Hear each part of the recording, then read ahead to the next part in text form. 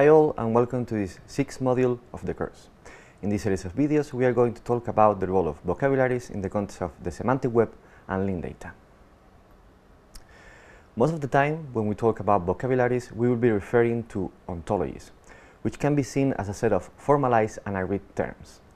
Ontologies usually refer to one domain, covering the concepts and relations included on it, and most of the time are developed within the context of a given community of experts and users. Here in the slide we see a set of examples, a set of ontologies that we will introduce in the coming videos. As we introduced in the RDF module, we distinguish between the schema level and the data level in the context of semantic representation. We refer to this as well as the knowledge and data levels, as we see on the slide. On the knowledge level, we will have the ontologies or vocabularies that model our understanding of the domain that we are working with. That include the concepts and relations and the taxonomical hierarchy relating them.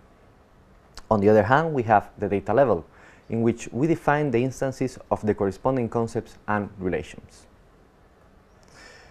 We see here an example of how this can be represented. Let's say that we have or that we are annotating the bibliographical domain, that is information about authors, works, and their related information.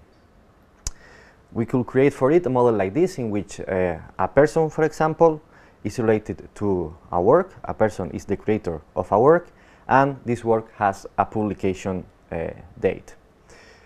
So in the knowledge level we will have the concepts person, work and year, and the relation is creator of and publication date. On the data level we will have instances of these elements. We will say that, for example, Cervantes is an instance of a person, that El Quijote is a work, and that 1605 is its publication year.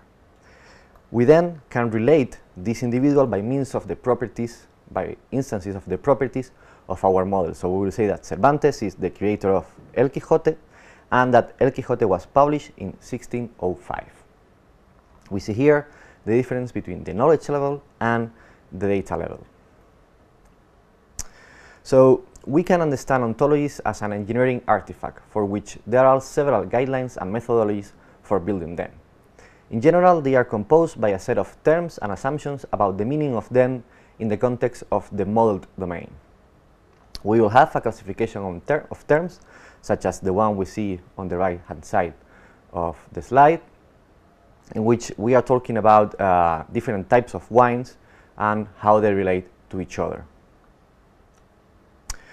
Ontologies provide then a shared, a common understanding for a domain, and are codified usually using RDF schema that we introduced in the first video, or the ontology web language, which are both, in both cases, based on RDF. For building ontologies and vocabularies, we have different tools, such as, for example, Protege, which is the most used one, Neon Toolkit, TopBreak Composer, and many others. So, which is the role of vocabularies or ontologies in linked data? Which are the most popular vocabularies in terms of usage? Well, for discovering that, as well as to get information about popular vocabularies, we can use portals such as, for example, the linked Open Vocabularies portal. LOV is an ecosystem that exposes the information about more than 300 RDFS and OWL ontologies that are used in different linked open datasets. These vocabularies are classified under different categories depending on the domain they cover, and are described using the VOFF vocabulary, which is as well another vocabulary for annotating the information precisely about vocabularies themselves. This is what LOV offers to the user. It has information about vocabularies, and it can categorize vocabularies within or based on the domain they cover. So we will have vocabularies for science or for web information, about multimedia, libraries, or social organizations. As we see here, we have different bubbles. Each bubble represents a vocabulary, and the bigger the bubble, the more used the vocabulary is. once we have selected a vocabulary from the many more that, that are on LOV, we can access information about it. So we will have some metadata covering, for example, the namespace URI, when it was last modified, or statistics such as the number of classes or properties. We will have also how the vocabulary relates to other vocabularies. As we see here, we are studying the FOAF vocabulary, which we'll introduce later, and it is a popular vocabulary because it is reused by many other vocabularies, as we see here. Each bubble here that we see around FOAF is pointing to the FOAF vocabulary. As well, we see how FOAF relate to other vocabularies. For example, in this case, we are seeing that FOAF reuses around 7 vocabularies from DC to Geo and many others. Finally, we have an historical information about the evolution and versions of the vocabulary.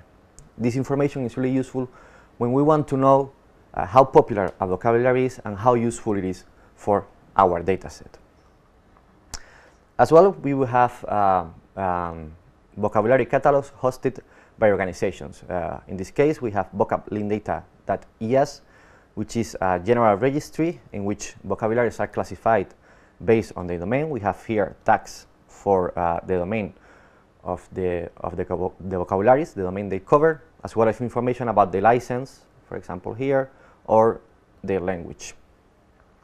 It is hosted by the Ontological Engineering Group, and you can access it on this URL. As well, we will have domain-specific catalogs. For example, this one, smartcity.lindata.es, refers to vocabularies and ontologies that describe information that is useful for the smart city context. So we will have ontologies for buildings, for weather, for unit of measurement, architecture and building physics, etc. And for each one of them, we will have their domain, the syntax, the language, the natural language they expose for the documentation, the license, or the availability of RDF or HTML representation. With this, we conclude the introduction to the role of vocabularies in the linked data world. We will devote the coming videos to explain some of the more popular and used vocabularies in the context of linked data. Thanks for watching.